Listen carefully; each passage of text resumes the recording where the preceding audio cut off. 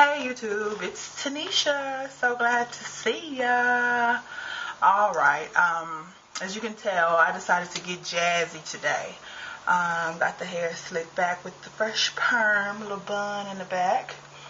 Got my face beat, lip gloss popping, little earrings. I guess I'm gonna go, I am going to go take care of some business today. But before I have to do that, I wanted to come through and give you it's not really a tutorial, but a video, I guess, on my favorite purses and bags. And this is a disclaimer. All my purses are real, okay? No knockoffs. Yeah. So I'm going to start from least favorite on up to most favorite, but these are all my favorites. So I have this little Armani Exchange. It's like a tote, kind of like a backpack type thing, where you can put it over your shoulder, however you want to do it. But it comes with a string and it draws at the top, and it's gray. So I like this. It's pretty cool if I just want to run and do something real quick.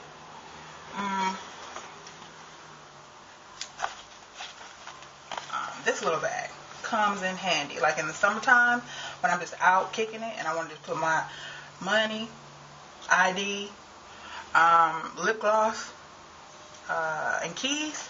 This bag right here. Yeah, definitely. Okay. This bag right here is just American Eagle. I like it. It's pretty cute. It's shiny. I think that's what I really like about it. But it has a clasp.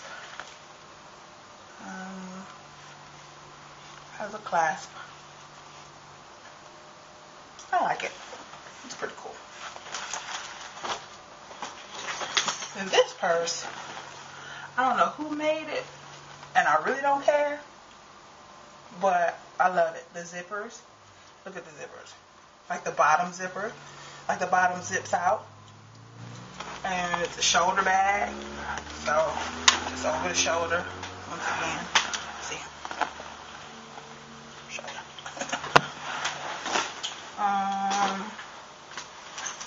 Now we get into my top 3 favorites. This bag right here I've had for some years, but I will break it out every once in a while. This is my Coach. I've not seen anyone with a purse like this. It has the microfibers in it, make it shiny. See? That's so cool. Once again, shoulder bag. I like stuff over on my shoulder.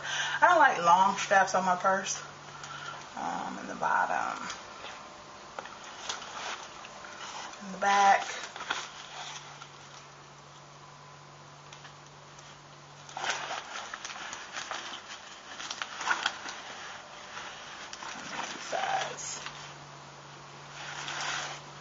Coach tag. Yeah. Alright. My next favorite would be my Louis V. I like Louis Vuitton. This is like one of the older models, but heck, the price that it costs, you need to be keeping it around. So I like this. Once again, shoulder bag.